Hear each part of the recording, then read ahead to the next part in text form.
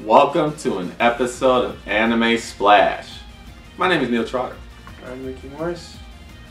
In Anime Splash, what we do is we watch the first 3 episodes of an anime, and based only off of those 3 episodes do we decide whether or not we want to continue watching the entire show or just stop. So take that for what you will. Today, this episode, we checked out an anime called Dansai Bunrai no Crime Edge. Okay? And we're as in English, the Severing Crime Age. Oh, okay. Did not know that. It was cool. Let's go with the plot breakdown. Take a look. Alright, so in this anime, it focuses on this boy named Kirei, and he has this obsession with cutting other people's hair. And one day he meets this other girl who's known as the Queen of Hair, and she has this, and her hair is cursed that it can't be cut. But he finds out that his scissors is able to cut her hair, and that is because the scissors were actually used by an ancestor of his that murders people. And when he cuts her hair, it starts this game where other people who had descendants that were murderers, and they own their tools that they killed with, or their killing goods as they're called. And and like in this game, like apparently Kirei has to protect this girl from getting killed by these other people, because if she dies, like I don't know, like a wish is granted or something like that. Something like that. Yeah, I didn't catch that either. Yeah, but apparently, like all the killing goods are cursed, and it makes like the owners want to kill people. So yeah. So the only way to stop that apparently is to kill the Queen of Hair. Yep. Yep. Alright, so let me tell you about what I thought about this anime. Very interesting, right? He gave you the plot breakdown, and we read the synopsis, a little paragraph, and that's the picture that describes the show, and I immediately thought it was a stupid concept. Thought it was pretty dumb. So I assumed, okay, this is probably going to be like a parody, a comedy type of show. It's like, maybe it has a few small serious parts, but it's mostly a comedy. No, not at all.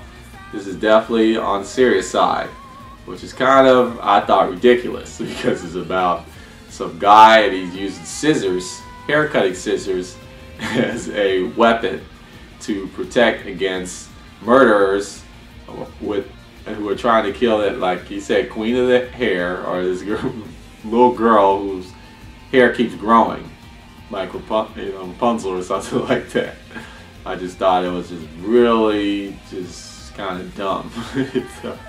And then they have these little fight sequences where they're fighting with these, they call them cursed goods, or the killing goods. The killing goods, and the killing goods could be like hair scissors or like a syringe, and basically like you play the board game Clue and you get all those items, and they're having these really like intense anime fights with these weapons, and it just looks kind of silly. First episode, right off the bat, I'm like, what is going on? This guy is kind of almost like pervert-like. Although, when you start understanding what the show's about, it kind of makes a little bit more sense. But still, it was just kind of weird, where he has this huge obsession with hair. And then there's this girl who happens to be in this situation where she needs her hair to be cut. And then it's kind of like, they have this mutual arrangement. It's very weird kind of... it's not really perverted, it's just silly. So basically, like, he's channeling his impulse to kill through hair cutting, and the girl's hair keeps growing back every night. So like each episode, I guess, like the girl's gonna come in with this different hairstyle. So yeah. Now I get that. That's a cool, idea, right? Somebody has a dark impulse and they have to channel it.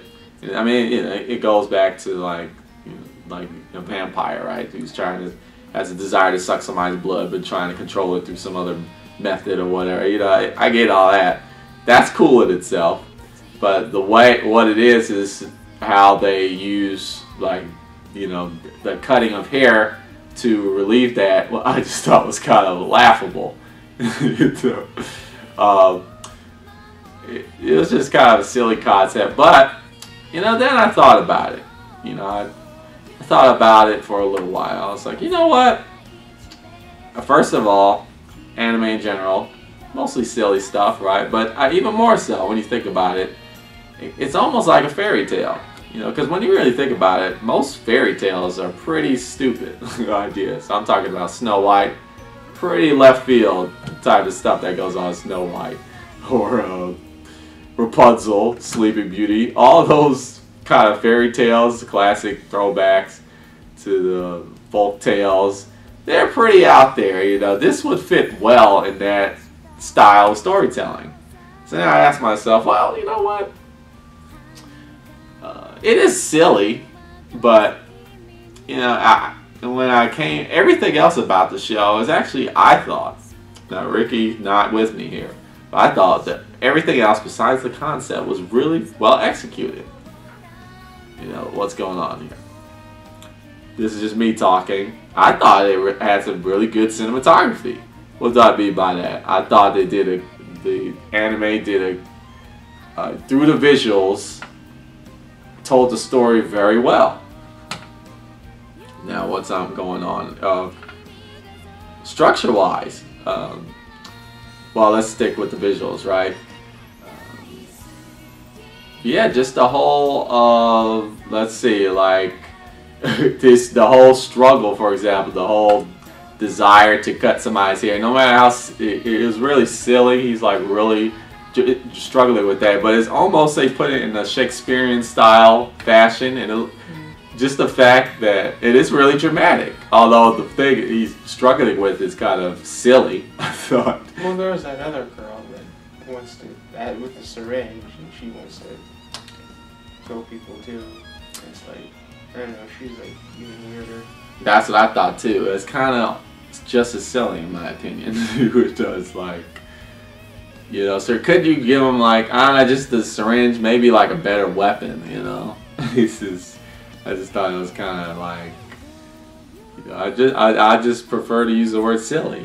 And even then, like, she's like her killing good is like there. It's like because of a technicality, because like apparently like the person that used it, like used like this weak drug to weed out weak patients, and like only 2 people died.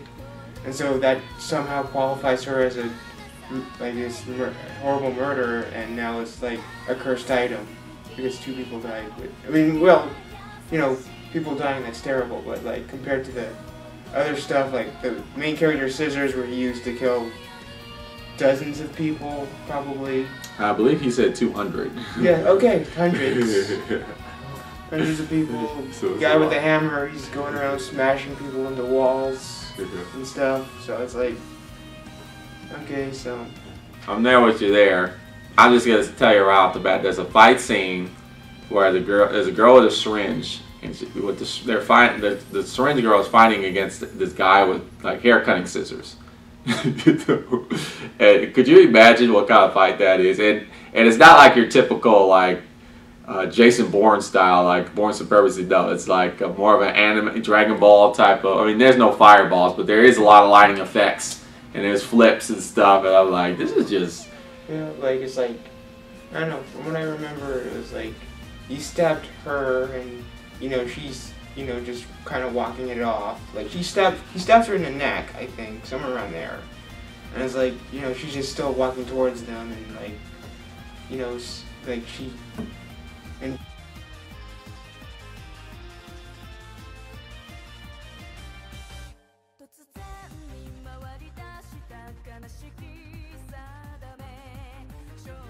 you spoiled it! this is only the second episode, though. Yeah, whatever.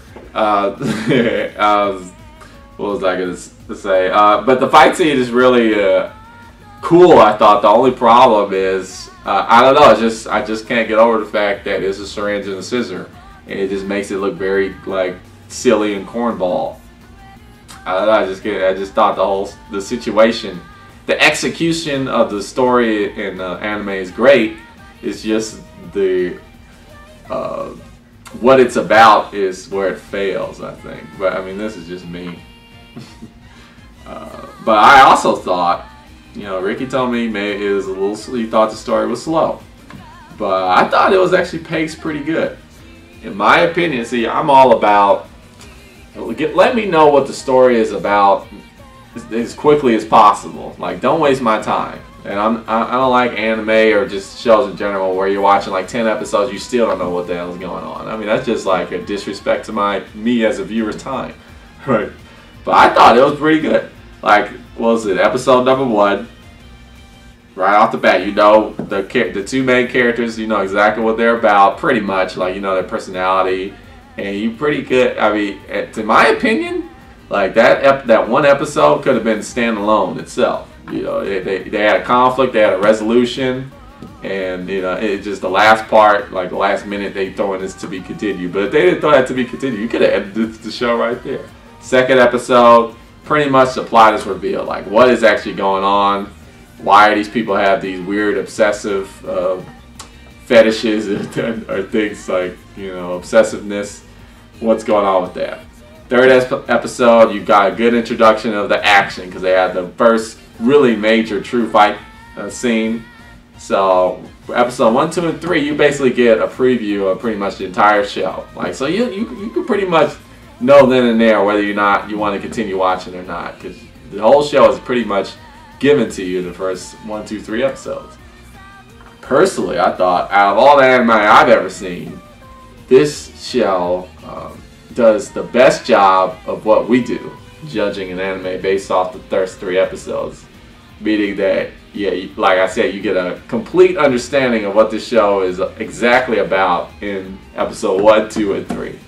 Which is, I gotta give credit where credit is due. That just shows that the creators of the show are respecting the time of the viewer, which a lot of just people who make TV shows in general do not do. So I gotta give a props for that. And that shows a great deal of good writing and good structure of the storyline. With that said, I still think the concept of the show is pretty stupid, but I think that's maybe an opinion. And like I said before, there are plenty of successful stories that have really dumb, weird, stupid, silly concepts that kind of work, like old school fairy tales. This is kind of like a fairy tale story in my mind. You even have the romance in there. Yeah, I got the romance. I mean, if this came out during the time of like whatever time Snow White and the Seven Dwarfs came, it would have fit perfectly. But I'm just not into the stupid kinds. I'm not. So yeah, I would not continue watching it. But that's not to say that it's a bad show. I think it's actually a really good show. I think a lot of people would really like this show. But I don't know. I think, Ricky, you probably maybe disagree with that. I think maybe it's actually a bad show overall. Well, no, just admittedly, I watched this late at night, so I was tired, and you're in that mode where you're just kind of grumpy and you don't like anything. But, oh, I see. But yeah. But the first 2 episodes I just had a hard time getting through. And but the third one, it sucked me in a lot more. So I